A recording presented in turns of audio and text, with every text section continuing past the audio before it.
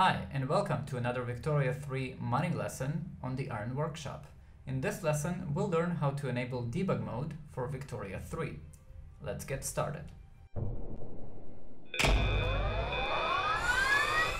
Now before we begin, I want to talk briefly about what is debug mode and why you would need it.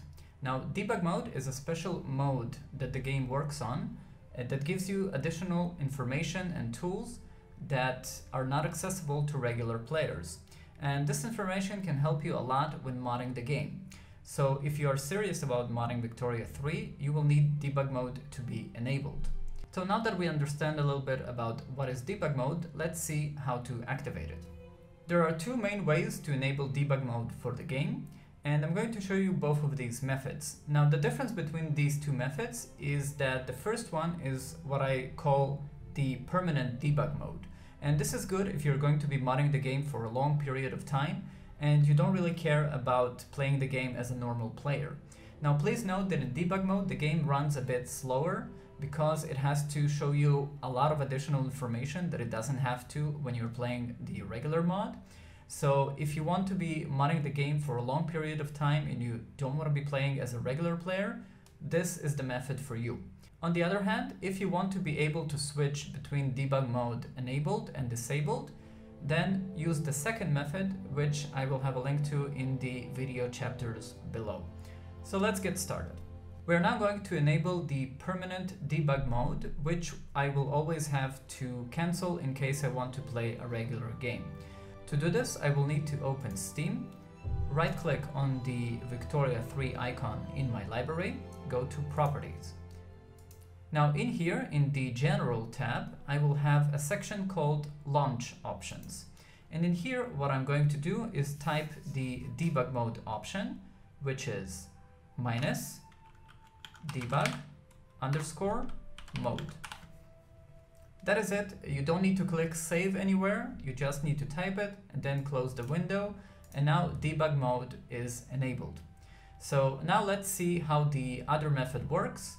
And then we can see how debug mode works in the game itself.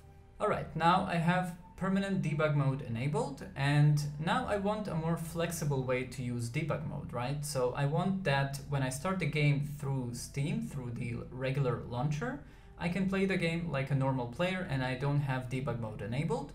But on top of that, I will also add another way to launch the game that has debug mode enabled all the time. So the first thing that I'm going to do right now is disable the permanent debug mode. So let's go to Properties and I will remove this from here. Great, so now when I start the game through Steam, in here, the game will launch normally without debug mode enabled. Now let's add the permanent debug mode to the game shortcut that I'm going to create on my desktop. To do that, first of all, I will need to locate the game files. The easiest way to locate my game files is to click on the Victoria 3 in my library, go to Properties, then click on Local Files and click Browse. This will take you to the location where Victoria 3 is installed on your computer. Great, now we will need to go to Binaries, and in here I have the victoria3.exe launch file. So I'm going to create a shortcut to this file on my desktop. To do that, I'm going to right-click the icon, go to Send to, Desktop, Create Shortcut. Alright, now I have the Victoria 3 shortcut on my computer, and now I'm going to do something very similar to what I did in Steam. I'm going to right-click, go to Properties, and I'm going to add the Debug Launch option in here, in the icon itself, right? At the end of this text in Target, I'm going to add a space by pressing the space bar. Now I'm going to type -debug_mode and I'm going to click OK.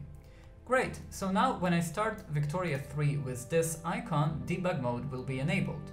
And when I start the game through Steam in here, debug mode will be disabled, right? So now I have a much more flexible way to use debug mode. And now that we've learned these two ways of enabling debug mode, let's see how to actually use it in the game itself. Alright, so now after all of this hard work that we did, what did we actually get by enabling debug mode? Let's start debug mode with the new fancy icon the shortcut that we've created and see what we got. So now that we started the game in debug mode, first of all, we can get access to the debug panel by pressing the tilde key on our keyboard. That's the key to the left of the 1 key. And once you press it, you get this fancy panel that gives you access to a lot of fancy stuff. Now, obviously, I'm not going to get into it in here, but that's the first thing that you have access to. If you start a new game, you will see that you have access to a lot of new information that you did not see before. So let's give it a try. Alright, so now that we're in the game, you will see that first of all, you now have this deer that shows you errors that are in the game. It also shows you the current FPS, right? The frames per second that the game is running at. And if we open the debug menu, we can also click the master menu and then click, for example, on draw all. And what this will do is that it will show you all kinds of information when you hover over certain elements in the interface, right? So you can choose draw under mouse, and then you see that I have these additional settings like is player yes, is local player yes, is AI, and so on.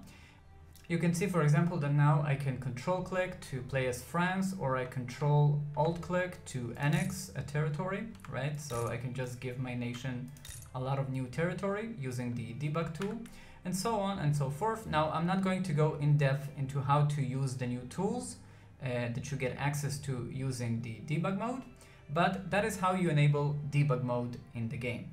Alright, so that is it. You've enabled debug mode for Victoria 3. If you found this video helpful, please give it a like so that others can see it as well and learn how to mod Victoria 3. Thank you very much for watching, and I'll see you in the next one. Bye bye.